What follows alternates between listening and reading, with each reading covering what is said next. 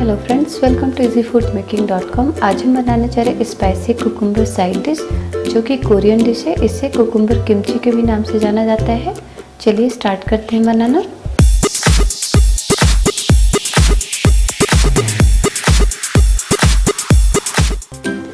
Cucumber kimchi बनाने के लिए हमने ये 2 इंग्लिश कुकुम्बर लिए हैं। सबसे पहले हम इनको कट कर लेंगे।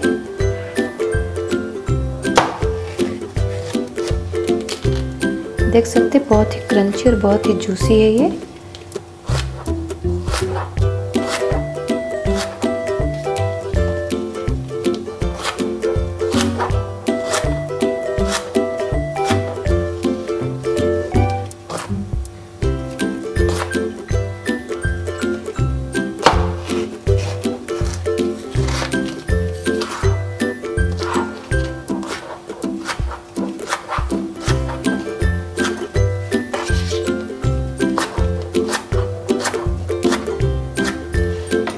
इन सबको हम एक बाउल में डाल देंगे।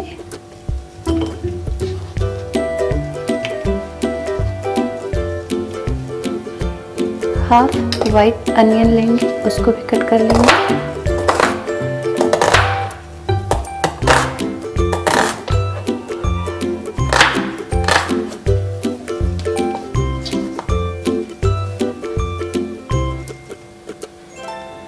दो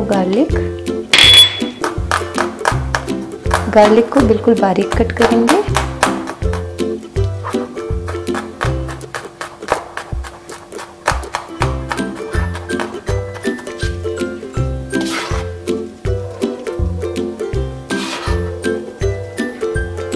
और एक ग्रीन अनियन,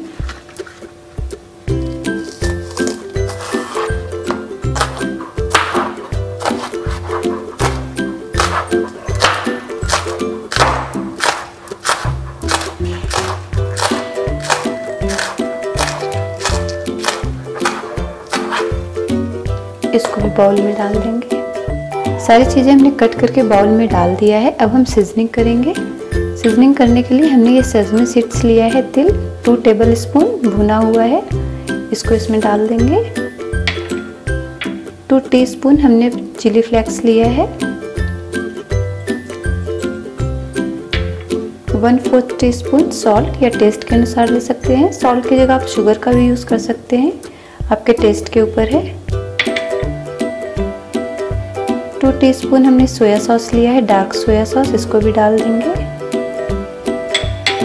सेम क्वांटिटी में हमने सेसमी ऑयल लिया है।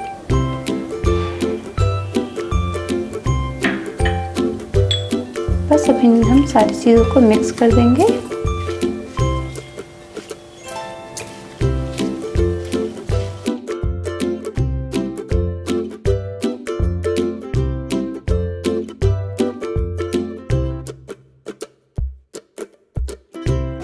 अब हम इसे सर्व करेंगे।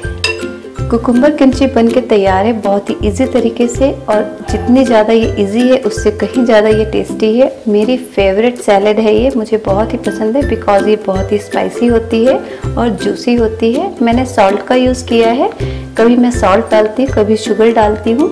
आपको जो फ्लेवर अच्छा लगे आप उसे यूज़ करें, दोनों ही फ्लेवर बहुत ही अच्छे आते हैं।